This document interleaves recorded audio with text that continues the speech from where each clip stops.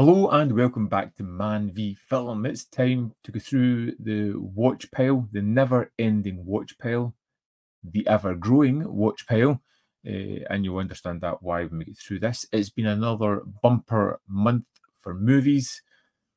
Ooh, So let's dive into everything I picked up this month. So first up from Severin, we got Nightmares and a Damaged Brain on 4K, which I've already reviewed.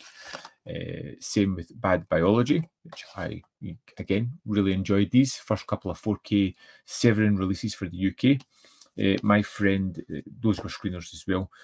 My friend Paige sent me Rawhead Rex, which was really good in 4K.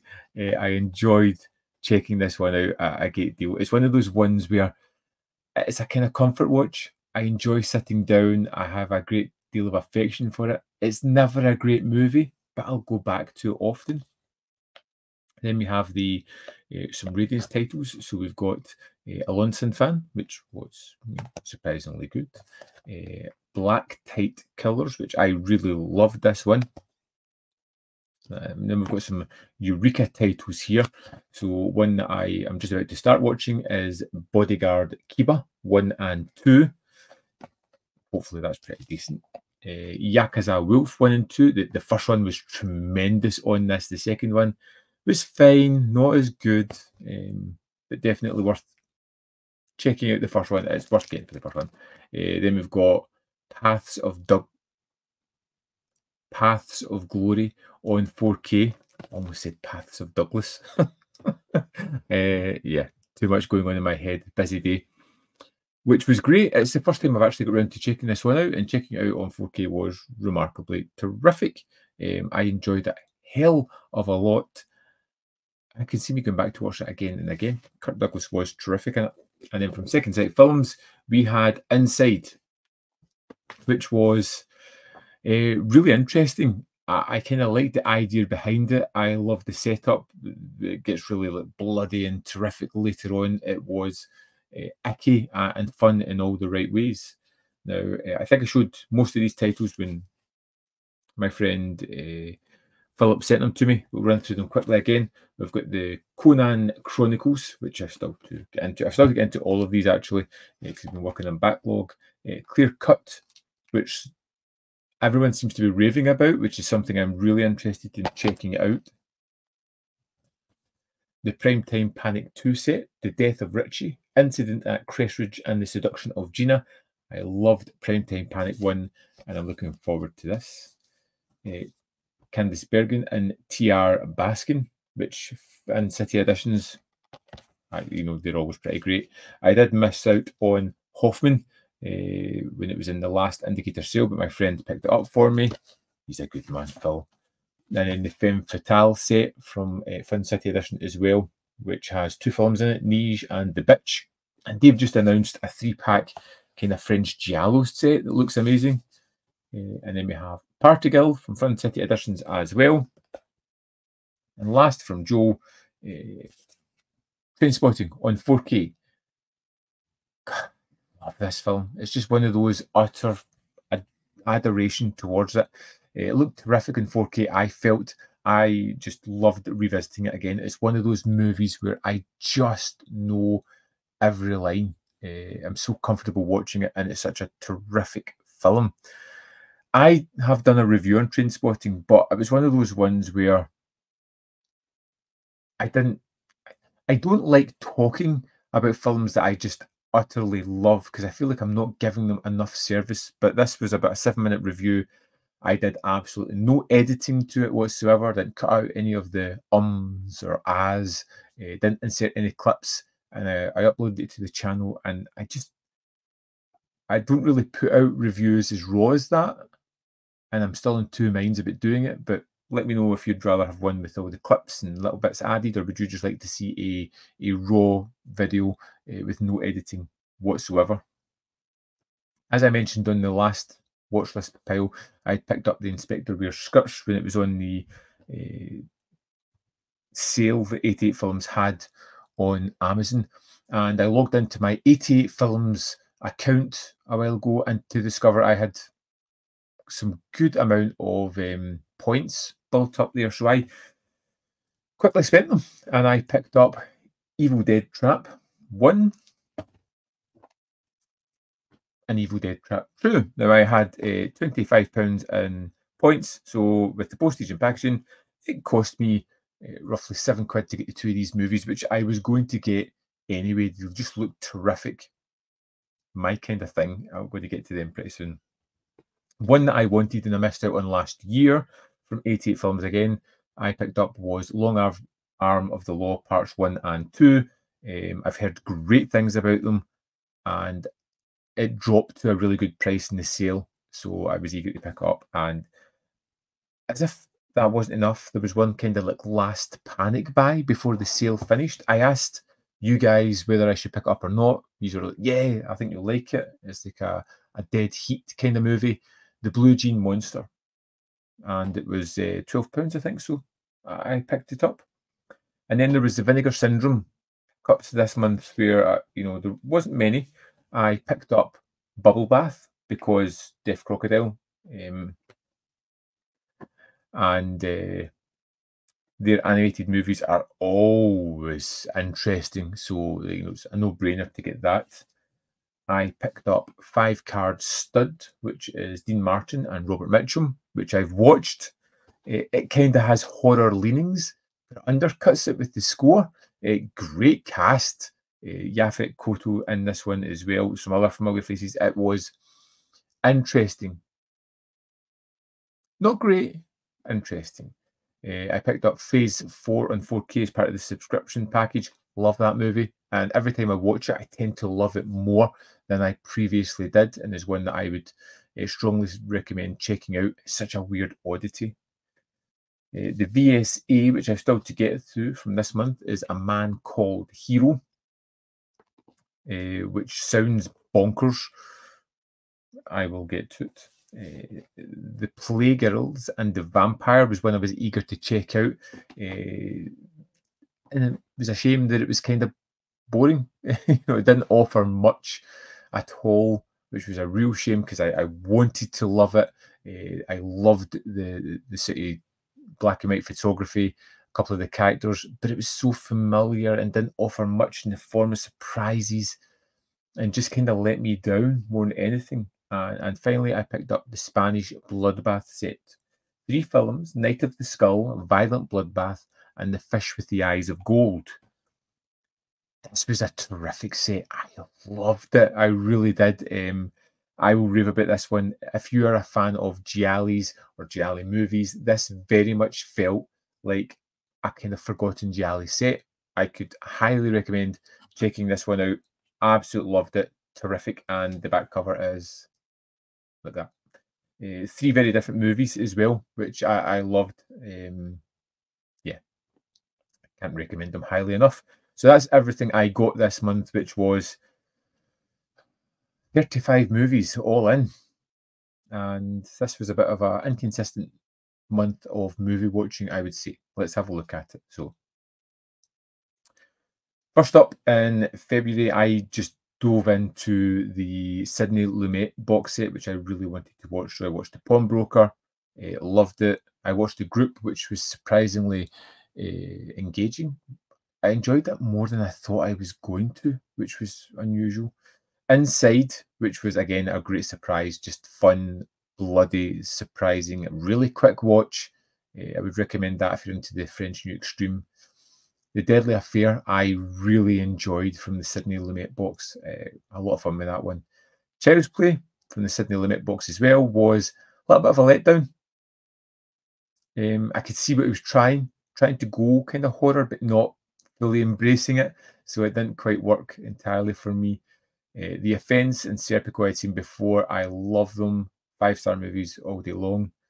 I took a cinema trip to see Argylle.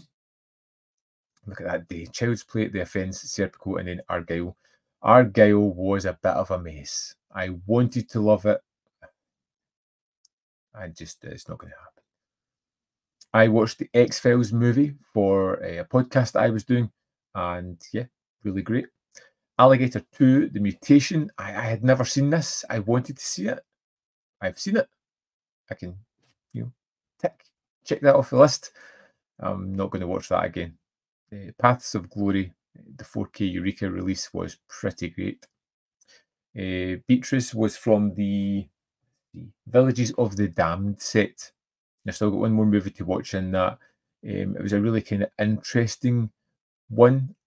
I'll go into that more when I do the review for it. Slaughter in San Francisco. The review is on the channel. This was a Eureka Classics title with Chuck Norris as the bad guy. It was fun, kind of forgettable. I rewatched Alligator in 4K from the 101 set, which was terrific. As I mentioned, Yakuza Wolf 1 was terrific. What an absolutely fantastic movie. Bleak, dark, violent, well worth picking up and checking out.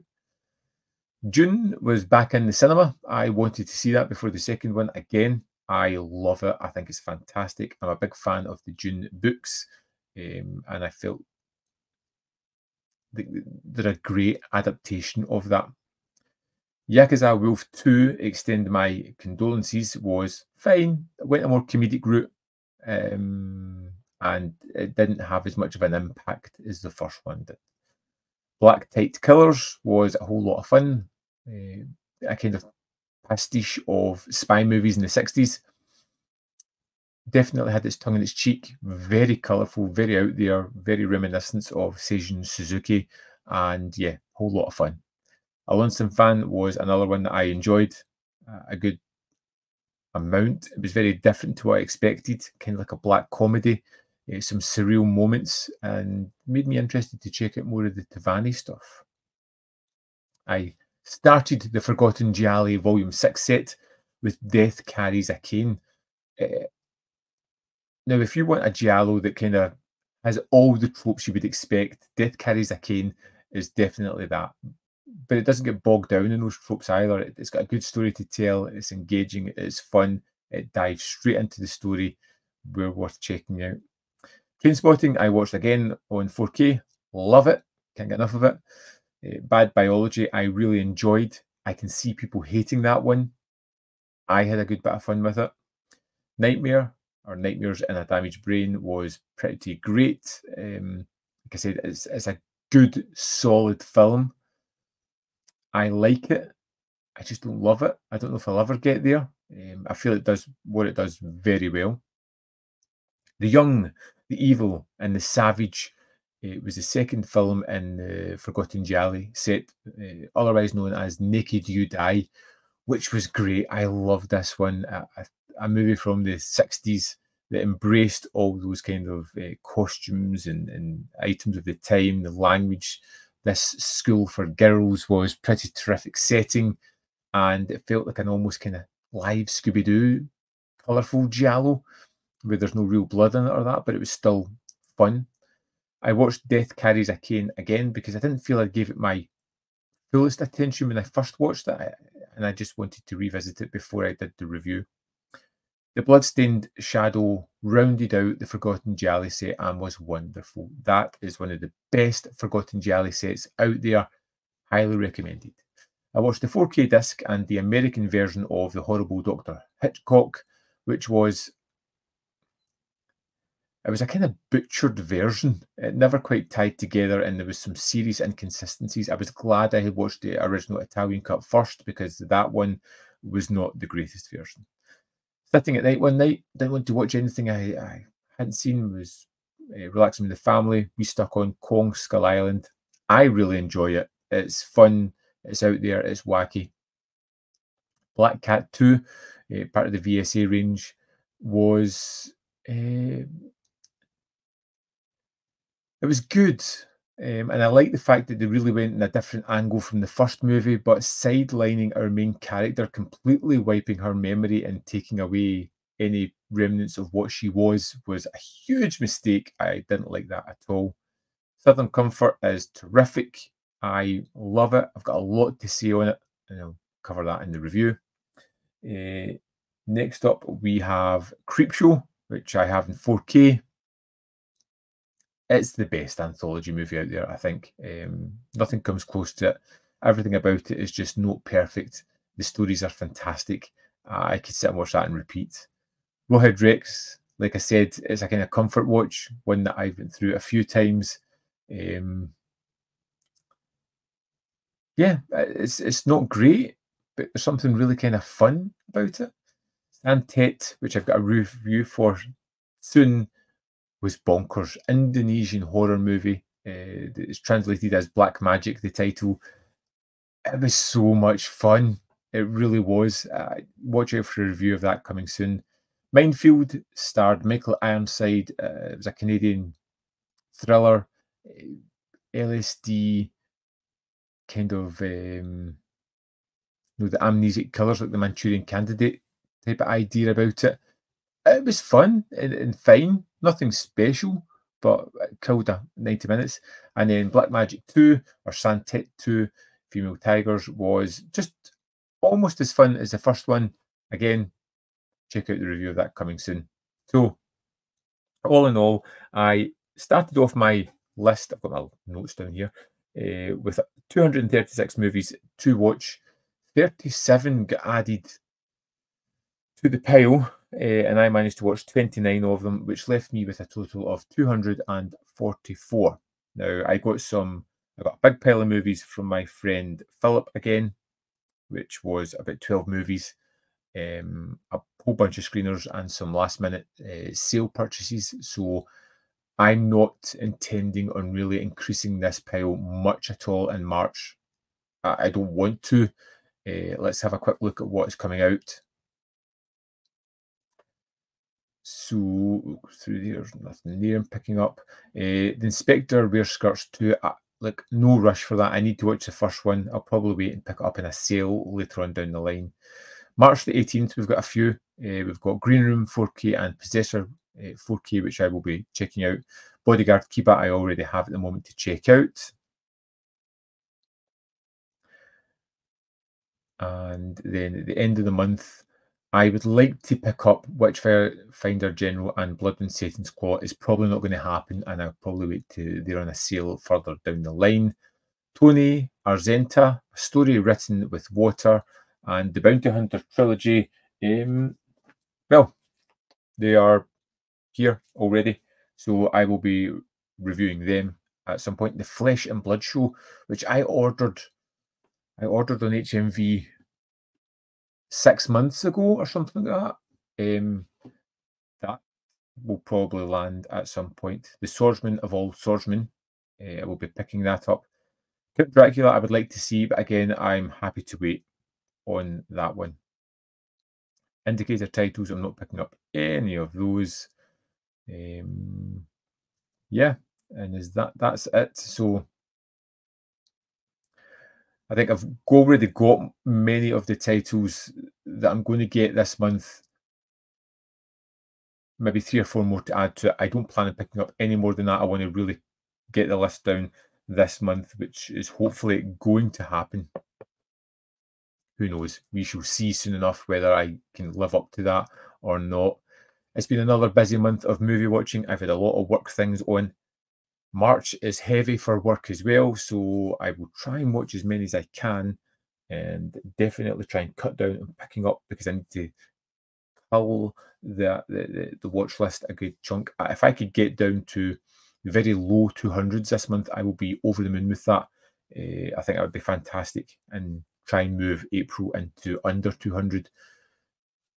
That's the plan. Whether it will happen or not, I don't know. I would love to know your thoughts on any of the titles that I've picked up, any of the ones that I plan to pick up. What do you plan to pick up in March? And just any thoughts in general. Drop it down in the comment box below and we can have a little chit chat about my ever growing watch list that never seems to get any smaller and always seems to get bigger. As always, there is more content up here. You can see more of my stuff. In the description box below are links to Patreon, membership program, and manvfilm.com, all ways in which you can support me. Thanks for watching, and I'll see you next time.